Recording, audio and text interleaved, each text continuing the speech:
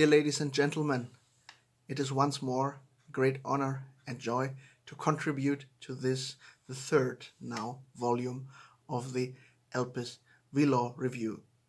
And as always, my whole gratitude goes to the head of the ELPIS network, Professor Vasco Pereira da Silva, for giving me this opportunity. The matter in hand of my contribution of today would be the European Data Protection Supervisor, whose main role is actually to ensure whether especially European Union institutions, whenever necessarily processing people's personal data, respect the people's right to privacy. The Data Protection Supervisor is actually based nowadays on the regulation 2018/1725 of the European Parliament and of the Council, which was published in the official journal of the European Union on November 21st, 2018. It is already emphasized through Recital 5 to the aforementioned regulation that it is actually in the interest of a coherent approach to personal data protection throughout the Union, and not only to that, but also of the free movement of personal data within the Union, to align as far as possible the data protection rules for Union institutions.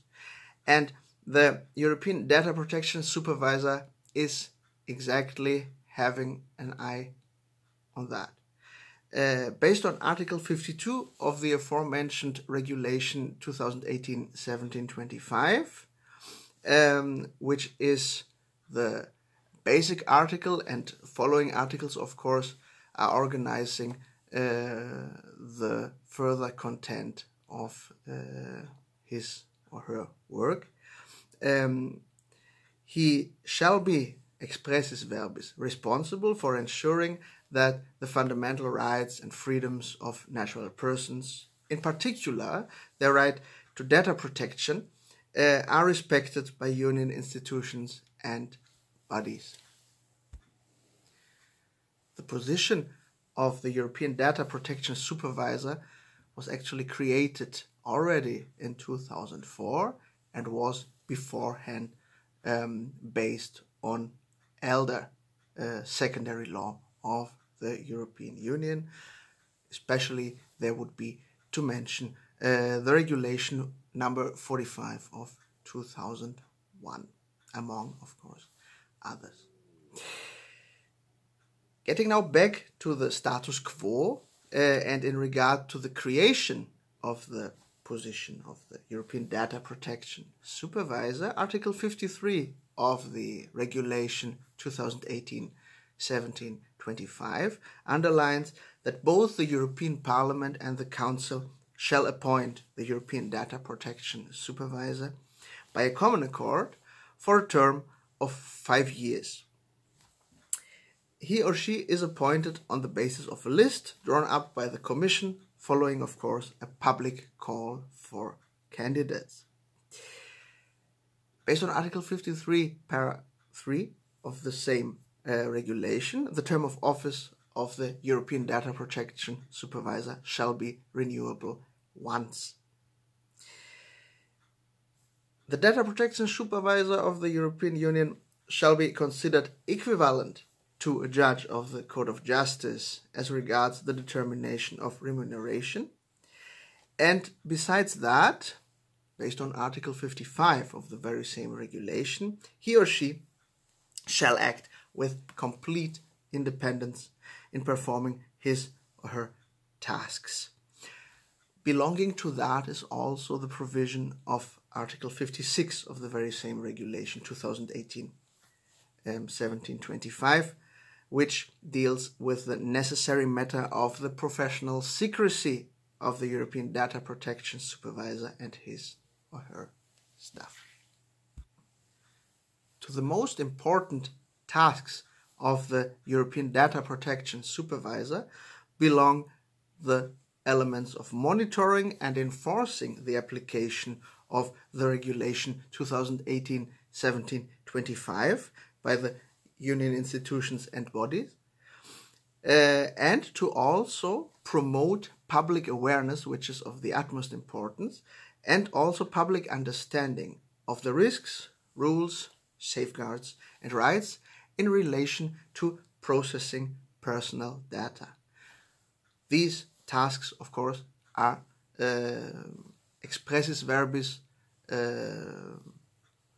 based on Article 57 of the very same regulation. Besides that, Article 58 of the very same regulation emphasizes the concrete investigative powers of the European Data Protection Supervisor.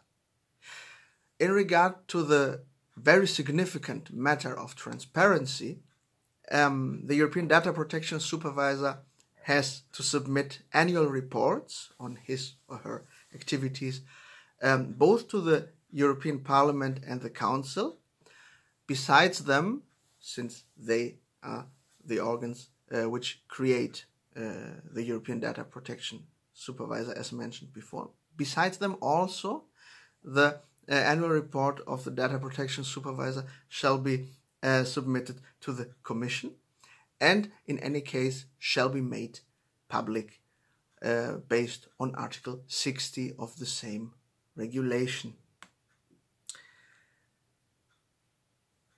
Another very important matter, of course, in order to be successful as a European Data Protection Supervisor, is the matter of cooperation and consistency. So it is duly emphasized through Article 61 of the same regulation that there is a necessity of cooperation between the European Data Protection Supervisor and national supervisory authorities. The current European Data Protection Supervisor is Mr. Wojciech Wiewiórowski. He is in office since 2019, and based on the last of the annual reports which have been issued, the one of 2020, one has to underline first of all that there have been within 2020 42 cases dealt with by the European Data Protection Supervisor at an international level, and besides them he had to express 6 opinions and 25 formal comments in response to certain consultation requests, among others, by the Commission, by the European Parliament, and by the Council. Last not least, one has to also underline that in June 2020, so 1 year before, the EDPS strategy for 2020 up to 2024 was presented, aiming at shaping a safer digital future, which is, of course, of the utmost importance for all of us. Thank you very much.